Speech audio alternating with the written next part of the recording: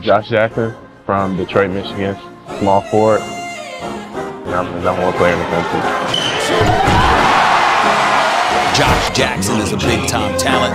There were some questions about him, but he may arguably be the greatest talent in the draft. Josh Jackson's got everything. You in the G. Heading his 4-month-old daughter high.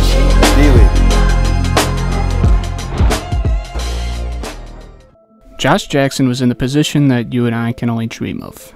Best player in the country, all the hype in the world, with college coaches and media giants paying to catch a glimpse of you. For most, this seems too good to be true, because for most, it truly is. Josh Jackson was born in 1997, while his mom was serving in the Navy. She was no slouch herself, turning down an invite to the Washington Mystics training camp to set her focus on raising Josh, moving from San Diego to the Detroit area to be closer to family when Josh was just a baby. His childhood wasn't always easy. He lost his stepdad, who's the father figure in his life, in 2014. But one outlet he always had was basketball. At times, he overstepped from passion to an obsession. He had to repeat 8th grade reportedly due to the love of the game overtaking his grades. I wish that one worked on my mom. But once he got to the high school game, it was very kind to him. He came in playing super well his freshman year, but his sophomore year was just an explosion. He was a top player in the nation. He led Consortium College Prep to their first state title ever, averaging 28, 15, and 6 before moving back to California to play for Prolific Prep. This is where the national attention started to blow up. He averaged over 30 points a game, proving to be the top player in the country. This 6'8" gem with a 6'10" wingspan could fly around in the half or full court, taking guys off the bounce and finishing well above the rim. He was pretty brilliant as a facilitator as well, being able to generate lots of easy buckets off the heaping amounts of attention that he drew in. After finishing his senior year as the #1 guy on most rankings and as a co-MVP of the All-American game, the ball was in his court when it came to recruitment. Everyone knew him, and everyone wanted him. It came down to MSU, Arizona, and Kansas. He teased a commitment to Arizona, while many people were banking on him going home to MSU, but to Kansas it was, and he had the talent to come in and be impactful, and that he sure was. Kansas doesn't typically rely on freshmen a ton, but this was an exception, as Jackson told it averages of 16, 7, and 3 with a block and nearly 2 steals a game. A few things were evident with Jackson's game. He was an above-average athlete, no doubt, and his IQ on the floor turned this into his biggest weapon. He was very dangerous leaking out in transition, and forced a lot of transition opportunity by being very active in passing lanes as well. On-ball was no drop-off either. His defense was incredible when he wanted to be, and he had the switchy versatility that the NBA loves so much. Scoring in the half-court was interesting. He could take his man off the bounce sometimes. He wasn't the primary ball handler, but the athleticism allowed for occasional isolation success, and even at that, he still managed to average 3 assists, which shows his general comfort with the game at this level. It wasn't just passing the ball either. A great deal of his production came off of cuts and spot-ups, which made him a very easy guy to play with. The biggest perk to having Jackson on your team was the versatility that he provided at a long and athletic 6'8". He was played at the 2 through the 4 and excelled at all those positions. At times, he can come in and be your best defender, best scorer, best rebounder, or best creator. I mean, he can fit a lot of roles that you want, but other times, he just wasn't that guy. He was sporadic and at times seemed a bit out of control, barreling at the rim and eating some forced garbage at the backboard. His touch was kind of questionable at times, but the biggest question was in his jump shot. He knocked down the 3 ball at a 37% rate on 3 a game, which is pretty good, no doubt, but he was just very streaky with his shooting. The problem and solution were very evident, especially when taking into account his 56% free throw percentage. He had to fix his jump shot form. This almost always proves to be less of a problem for college players, but moving the 3-point line back a couple of feet, and you're almost useless out there. Just look at his classmate in Lonzo Ball. The inconsistency didn't just happen on the court. He was also known for his immaturity. He was always very emotional in a pretty piss-poor way, with no time more evident than February 2nd, 2017. He went out with the boys on a weekend when Mackenzie Calvert, a member of the women's team and ex-girlfriend of teammate LeGerald Vick, threw a drink in Vick's face. Jocelyn LeGerald then followed her out to her car and totally destroyed it, causing thousands in damages. Josh also threatened violence against her in an act that was eventually brought to the police. He got off with a slap on the wrist, with an anger management class, and some more BS, but to Kansas, this was enough and they hardly punished him at all. His college career ended at the hands of the Ducks in the Elite Eight after a performance pretty consistent, or well, equally inconsistent to his season performance. By the sounds of it, Jackson could probably use another year to develop as a player and mature as a man, But I guess the NBA money was just too tempting, being a lock of an early lottery pick. As the draft came, Markelle was the best prospect, then Lonzo. It was going to go in that order. Jason Tatum was basically a consensus for number 3 to the Celtics, and Josh Jackson was expected to go number 4 to the Suns. But Josh had quite a few supporters backing that he was the best prospect in this draft overall. So if someone's going to jump a spot, it was probably going to be the Celtics taking a different wing. This went from a long shot to a no shot after Jackson canceled on Danny Ainge, who was on his way to meet him. Again, a red flag entering the league on where he stood maturity-wise. The draft stayed consistent 1 through 4 to the mock draft, and Jackson saw himself teamed up with up-and-coming star in Devin Booker. The potential was there to make this thing work.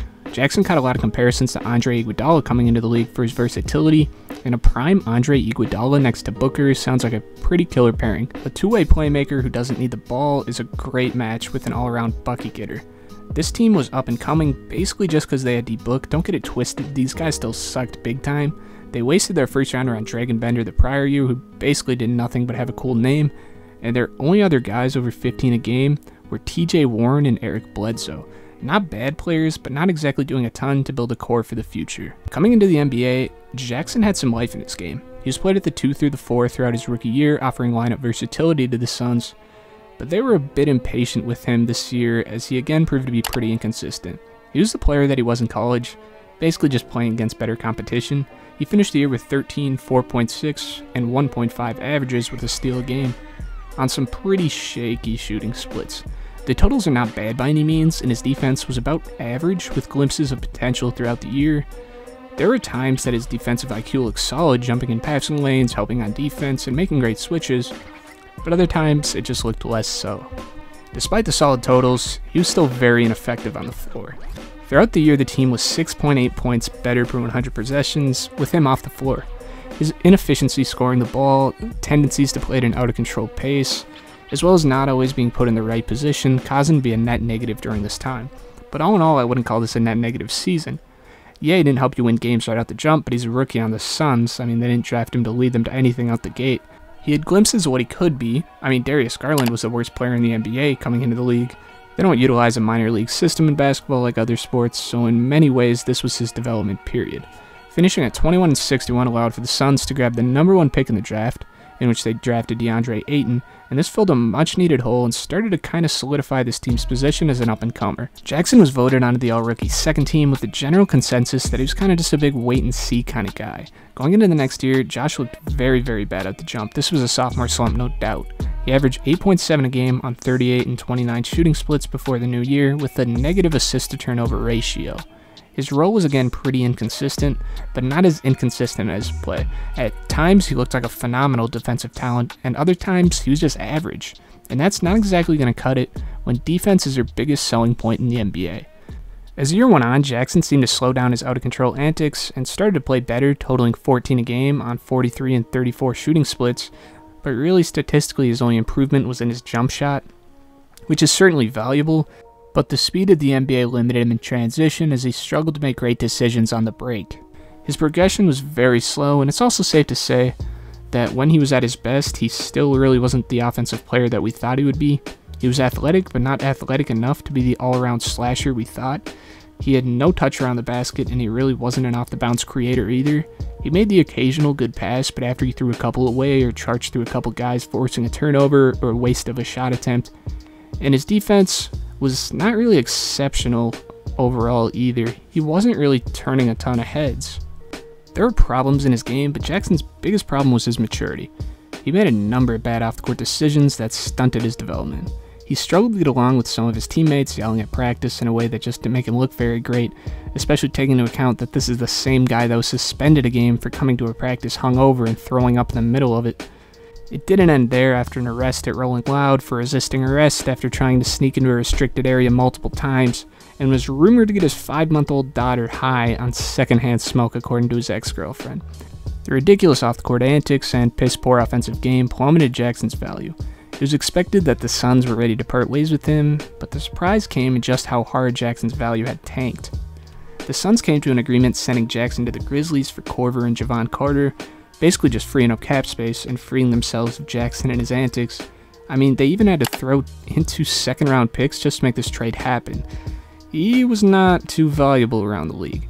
In many ways, people still think that Phoenix gave up on Jackson too early. There's no for sure reason why they chose to do so, but from what we've seen, I would chop it up to the possible potential of him filling the noticeable holes in his game was not worth the off-the-court issues that came along with him. Josh Jackson was pretty irreplaceable.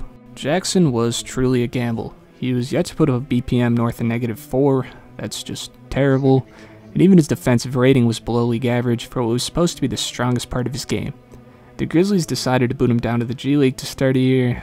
This was a kick to the ego for someone who was the number 4 pick in the draft just 2 years ago, while some of his draft mates are at all-star level talents in the NBA. Playing in the minor leagues, he played excellent, and I'll give him credit for the mental toughness that this takes. Putting up 27-4 on really good splits is a great way to respond to this, and the Grizzlies took notice reinstating him on the roster. This was a good decision and a good response both ways, I'd say. It seemed like he caught a little traction in the NBA, upping his effective field goal percentage to over 50% for the first time in his career. His play was still inconsistent. It's just kind of weird with this guy. At times he looked like the biggest bust I've ever seen, and at other times he just made you eat your words. It kind of seemed like he just couldn't put it together, and as a role player, you're not going to want someone who can't do their role more than once every few games. According to the advanced metrics, his 22-game stretch was the best season of his career. He had a pretty close to neutral BPM with a defensive rating of 109, and he kept the ball rolling, although he must have been rolling it up a hill or something after the Pistons signed him to a 2-year deal with a consistent role in the rotation. His 13-point-per-game average with shaky splits was okay, I guess. He was basically the player he always was. At times he looked like he finally started to figure it out, and then he'd just start to decline. The next year was just absolutely awful in his contract year. He put up 6 a game on 40% from the field and 25% from the 3. That's just not going to cut it. He was dealt to Sacramento partway through the year, and where he was kind of the worst player in the league. He put up 4 a game on 34 and 17 splits with 2 turnovers for every assist. The very poor performance at the end of his contract year meant that he would not play another NBA game up to this date. He signed to the Raptors, who waived him shortly after, and was even waived by the Stockton Kings G League team just 4 weeks ago. The fall of Josh Jackson is pretty interesting. Many people want to point to the off-the-court issues as the sole reason for Jackson not cutting it, but there was more than that, certainly. Through watching Jackson's play, he's clearly an NBA-level talent, but he cannot produce NBA-level production. There's not much value in an inefficient scorer who really can't shoot much at all, and an athlete who's held back by his bad decision-making, leading to turnovers, bad shot selection, and overall just out-of-control play. Being an average to slightly above defender doesn't make up for being a large net negative on offense, and the off-the-court issues make it easier to just replace the guy than gambling on his development. Jackson's NBA case is a weird one. In a different timeline, maybe there could have been a better ending, and in a lot of ways we really don't fully understand what caused the dramatic stunt in his growth. And I really couldn't tell you what's to come in the future for this guy. Maybe he'll catch a break, or maybe he'll fade further into irrelevance, but at this moment, this is the Josh Jackson story. Thank you for watching, and peace out.